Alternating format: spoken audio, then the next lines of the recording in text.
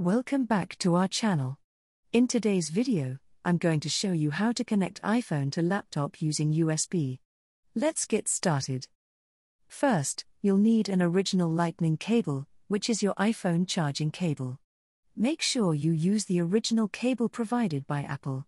Using third-party or non-original cables can cause connection issues or even damage your devices.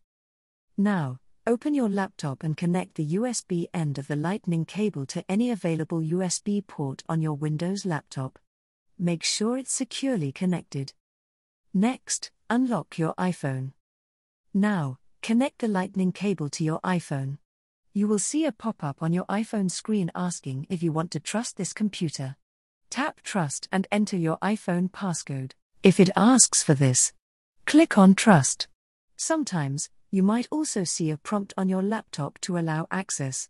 Simply click Allow to proceed. After trusting the computer, open File Explorer on your laptop and click on this PC. You should now see your iPhone listed as a drive. From here, you can easily transfer files between your iPhone and laptop.